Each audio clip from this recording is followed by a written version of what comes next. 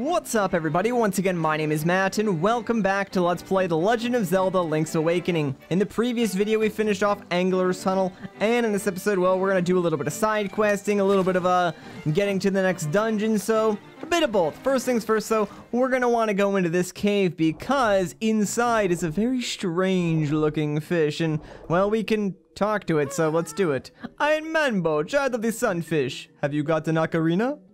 We do actually. Ahaha, then I can teach you my song. Bloop.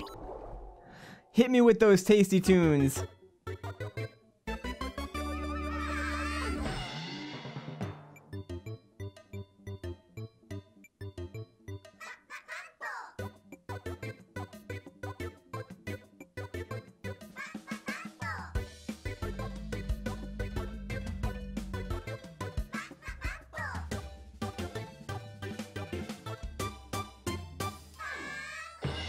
Wow, what a great song that was.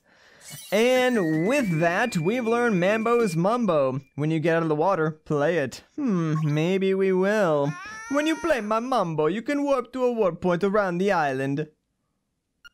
Try this tune in the dungeons too. And since today's a special day, I'll let you warp to Mambo's pond too. Cha-cha-cha! Well, isn't that very kind of you? Is there anything down here? Doesn't look like it. It seemed like you could go down there, and I thought maybe they hid something down there, but, guess not. So yeah, the Mambo is, very, very useful, as you can tell in the remake, since it lets you warp around the map.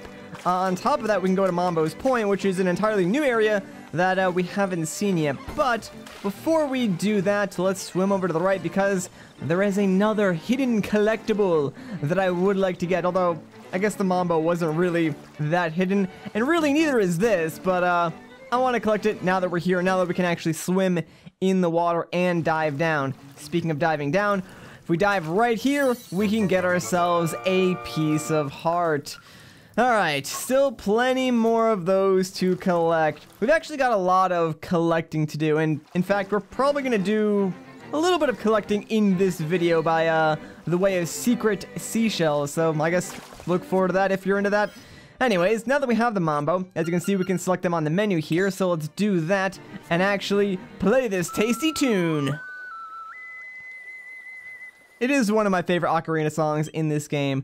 Alright, so first things first, let's head over to Manbo's Pond, because there is something that we can do there, and, well, there's also going to be like a secondary quest that's going to appear once we go here as well. And yes, there it is, the spooky pink ghost. Ooh, it's scary. Actually, it looks kind of sad. We'll deal with that in a second. For now, let's head inside this house and talk to this character. Hi there, big guy. I'm Crazy Tracy. I've got a little secret for sale that'll pump you up. How about it? 42 rupees for my little secret.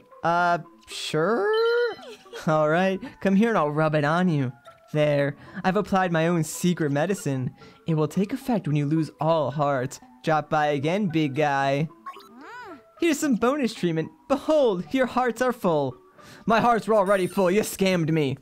But yeah, so basically, Crazy Tracy's medicine is kind of like a fairy, although there are fairies that we can actually put in bottles in this remake, so kind of the same thing, except we just paid for it. But basically, when we die, we'll respawn with all our HP, so it's pretty useful. Anyways, this ghost, normally it gives you a message, but I guess it's not really talkative right now. So let's warp out of here, and let's see, where do I want to go next? I guess Martha's Bay, because that's kind of where the ghost is going to tell us to go, but it hasn't told us that yet, so there's a couple of other things that we can do in this area while we wait for the ghost to, I guess, get a little more comfortable and talk to us, because I'd like it to sort of give us its hint before we just, like, go and take care of the side quest. You know, it makes it feel more natural that way, I guess, and it's not just like, I know what I'm doing, because I've played this game like a million times before. I mean, in some cases, I'm fine with doing that, but, in certain instances, like for side quests and stuff like that, I like the game to, sort of take control and sort of give us its hints and what to do. Anyways, over here, if I can get rid of these enemies real quick and clear out this area, there is actually a seashell that I totally missed. It's right underneath that rock. So, there we go. I could have picked this one up earlier. I just kind of forgot it was there. Now that we got that, though, there we go. The house. Take me. the house at the bay. All right, so finally, I guess he got comfortable enough with us to tell us where he wants to go. We've actually passed by this area a few episodes back when we were like going on our dates with Marin, taking her all around Koholint Island and eventually to Animal Village. But I'm not too sure if I pointed it out or not as we were walking by. But if I could actually jump across this gap, yeah, the house on the other side, that's where the ghost lives. Here, enter my house. It's actually kind of strange. They added a little bit extra dialogue to the ghost in the remake. And wow, what a dump. In all seriousness, though, I do kind of like this scene. It is a little sad, and the music's really nice here as well. So I'll just sort of let it play out.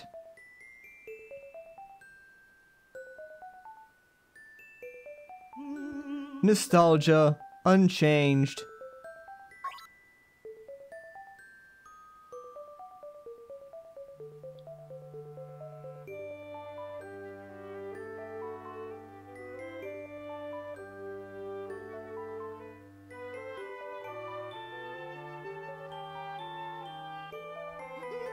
Boo-hoo.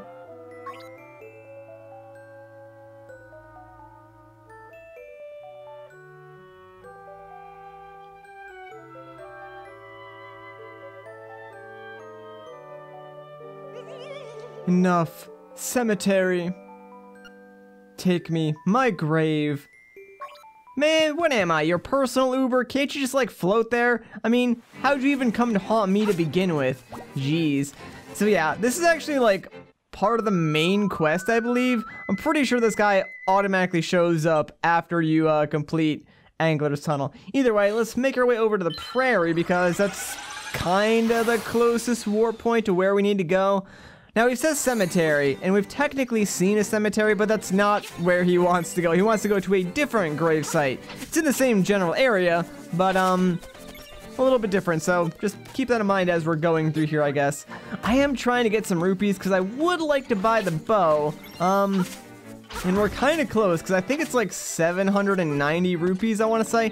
I actually don't remember how much it is. Hopefully it's around that range, because, we're getting pretty close to that. Alright, now before we go to the grave site, there is actually one more thing we can do here. So let's grab our shovel because there is another shell that we can find. And it's right over there in the center. So, bam, another one to our collection.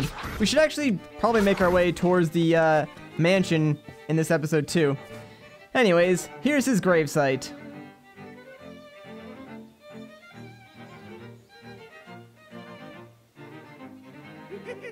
Thank you! A jar for you. Put something inside. Bye-bye. Aw, he's a happy ghost now. See you later, friend. Oh, wow, he actually gives us a jar. Alright, I did not expect that. So now we have 2 fairy bottles. Interesting. That is actually new in the remake as well, since, as I said, there were no, like, bottles in the original game. Hoot. It has been some time since our paths crossed, lad. You must dive into the waters of Martha's Bay to enter the catfish's maw. The closer you get to the windfish, the more restless he sleeps. Carry onward, hoot.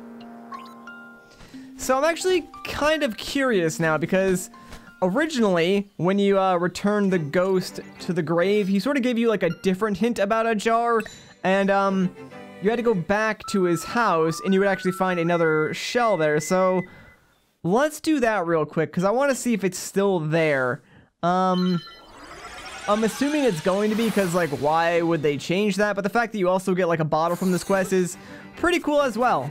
I should probably actually catch a ferry at some point. That way I can use those bottles. And really, a second, I swear, like, I'm pressing the button, guys. It's just not working. Maybe I'm like doing it a little bit too late, but like, geez. Alright, so underneath one of these pots should be a shell. There we go. And yeah, originally, that's what the ghost was talking about. He'd be like, a jar, something inside, and then you have to go back to his house, and then you would find that. So it's interesting how they changed it. I do like seeing all the differences they've made in this game versus, like, the Game Boy version that I've been playing, you know, since I was, like, a small child. So it is kind of cool. All right, now that all that is done, let's go back to the prairie and pick up another shell if we can, just because there's a few here and there that, like, we probably could have collected a lot sooner. It's just that I've never really spent the time to do it. And, like I said, I do kind of want to go to the mansion in this video and get ourselves, like, the next tier reward. So, you know, we're just gonna have to spend some time getting some seashells. And actually, the next reward that we get is going to help us find the remainder of the seashells. So it all kind of works out, I guess. All right, that being said, guess what? We're gonna go and get ourselves another seashell, guys. I know, you're super excited and pumped about it. So am I. But, yeah, we want to make our way back towards Richard's cabin, because I think now the way the flippers, there's, like, one near that little lake area towards the entrance to, I believe, the third dungeon that we can reach. So, yeah, it's actually underneath this little bush right here. So, lift this bad boy up, or, you know, chop it down, I guess, and BAM! Get yourself another shell. Easy as pie. All right, we have 17. I think that's more than enough to get the next tier. I think we only needed, I want to say 15, maybe it was 10. I don't know, I'm not really keeping count, guys. I mean, I should be, because, like, obviously it's important, but, yeah, you know, we'll figure it out. It's fine, it's fine. I mean, I say that now, but, like, the more and more we progress in this game, like, the more and more it's going to become a problem if I don't, like, start keeping track of, like, the ones I've collected and the ones I haven't, especially since there's a lot more in this game. But, whatever, we'll figure it out, man. Figure it out. Give me those rupees, man. I love it. Thank you, game. Getting so many of those blue rupees. All right, oh yeah, we'll definitely have enough to get the next tier. Perfect. Look at that green bar fill up, baby. All right, well, I mean, it's something at least. So, for our next reward, we're gonna get ourselves a tuning fork, but not just any tuning fork. It's actually a seashell sensor. So this will sort of like make a noise anytime we're like in an area where there is a shell. So very, very helpful. Kind of glad that we picked that up. Also, yeah, you can talk to these trees. Never really showed it off because, like, I mean, it's not really necessary, but I guess I can do that now. So what's up, tree? How you doing? Well, that was a surprise. Hey, I'll tell you a secret. If you see a weird bowl all by itself in the middle of a cave, sprinkle some magic powder into it. It's a pretty good joke on the thing that lives in there. Alright, I'll keep that in mind. I actually don't know what that's referring to. Anyways, let's go to Animal Village next because, well, we got the hibiscus a while back, and we know who wants it. So there's sort of like another element of that trade side quest that we can get going while we're here. And I want to sort of like keep that going as we're progressing the main plot, because otherwise, if I waited till like the very end, it would just take freaking forever. Give me that rupee. I keep missing some of the green rupees because like they blend in with the background, but oh, there's a shell here as well. Interesting. I think we get that later though. What's up, Miss Goat Lady? You were rude to me before, but oh, you brought me a hibiscus? How sweet. Yeah, your mood changed. Well, since you're such a gentleman, I have a request to make of you. Will you listen? Fine. I would like you to take this letter to a Mr. Wright who lives on the border of the mysterious forest. Please. Alright. I guess now we've become the mailman for this goat who was mean to us before, but changed her tune once we gave her a flower. Let me just make sure we can't get this shell yet. I don't think it's any of these pots. Yeah, I didn't think so. Well, at least we got some payback. We broke all our pots. Alright, I guess we can probably make our way over to the mysterious forest and actually deliver this letter. So, shut up, Marin. I got my own funky tune to play. Aw, yeah. We are certainly getting our use out of the Mambo. Like, I'm really glad that we picked it up because it is so incredibly useful in the remake, as I said. I think in the original version, it actually only went to the pond. So having it being able to go everywhere is such a huge improvement. Just another one of those, like, quality of life things that the remake does over the original, which, I mean, honestly, the remake does have some flaws. And, I'm sure I could talk about that, like, later on. I might do, like, sort of a retrospective video, after we're done with the series talking about it, because I do want to like compare and contrast this game to the Game Boy version, talk about what this game did right and talk about what it did wrong, because there are a couple of things that I don't particularly like about the remake, but it is without a doubt the definitive way to play Link's Awakening, hands down. Like, I mean, just the fact that it's a Game Boy game remastered means something. And oh, you know what? I kind of thought I forgot to pick up a shell in this square. Like, I knew this was here. Like, it's right underneath that dirt patch. But, like, I thought I had already grabbed it. So that was the shell that, like, I thought I grabbed a while ago, but just forgot about it. I'm glad that we picked that up. Anyways, yeah, inside this house is where we'll find Mr. Right. So let's talk to him. Also, a reference to SimCity, I believe. What's this? A letter from me? I'm so happy. And look, the letter came with a photograph. Hey, it's Princess Peach. What in the world? That's kind of strange. She's so beautiful. I must give you something for your trouble. Well, it looks like all I have is this broom. How will that be? Fine, I guess. Awesome. We got a broom. But that photo was not of... Yeah, it wasn't of the goat. So, I think that guy's getting catfished. I mean, I'm not gonna say anything, but, he's totally getting catfished right now. It's actually, wait, is it faster to go down this way? I don't think it is, but what's actually down here? I don't remember. Oh, this is where the mushroom is. Yeah, this would not be faster to go this way. So you know what? I'm out of here, man. Let's just go back the other way. I was thinking maybe that would be a shortcut, but, yeah, there's a reason why you don't go that way. Alright, so now that we've delivered the letter, I'm trying to think, like, what's the next thing that we can do? Oh, we got the broom. So, actually, let's make our way back to May Village and continue the trading side quest, if you will. So there's only like one other character we've seen with a broom, and it was very, very briefly, like way back in the beginning of this LP, but yeah, it was a little old lady over here. Let's talk to her, see what she's up to. Yahoo, yahoo, a new broom! For me, it is, isn't it? Sure, you can have it, I guess. Okay, in return, you can have this fishing hook I found when I swept by the riverbank. Oh boy, a new fishing hook. Well, certainly, that's better than the freaking broom. I don't know what we'll do with that, but I'm sure we'll find out soon enough. Alright, you know, there actually might be something in the trendy game that we can do right now. So, yeah, let's go and check that out. Just because I think there is something in there that we can collect. There might be a shell, actually, that we can grab in here, which is notoriously hard to get, and there isn't a shell in here. Alright then, you know what? I really don't want to play the trendy game then. I was expecting a shell. There wasn't one there, so I'm not going to bother with that right now. I might actually have to grind for rupees off screen at some point, just because, man, it is taking forever to save up all the rupees that we need. But I'll worry about that later. Hopefully we can get enough by the end of this episode to buy the bow.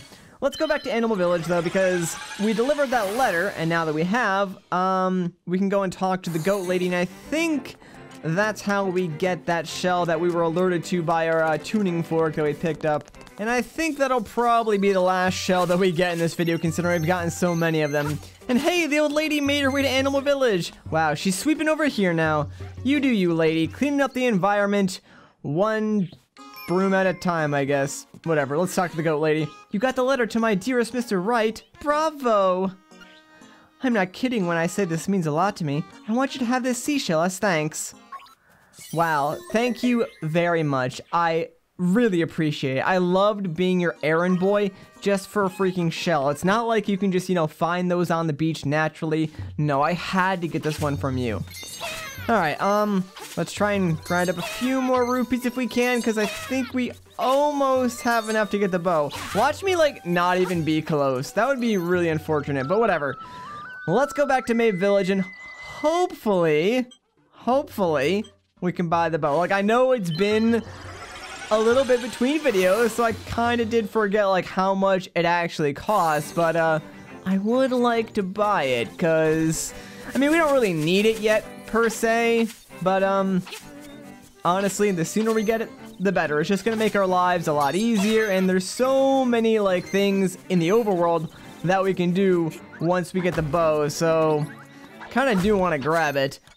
If we don't have enough, I might actually grind for rupees between videos just so we do have enough to get the bow before we go to the next dungeon, just because, I mean, I want to. 980 rupees. All right, not even close. Wow, that is unfortunate. I honestly thought it was only like 750, so that's my bad. Well, crud, and that's like a significant amount more than what I thought it was. So I guess that's where I'm going to end off this video. Kind of anticlimactic, I know, but really can't do anything else. So if you guys enjoyed this video, a like rating would be greatly appreciated. If you want to see more, consider subscribing. But once again, guys, my name is Matt. Thank you so much for watching, and I'll catch you in the next one.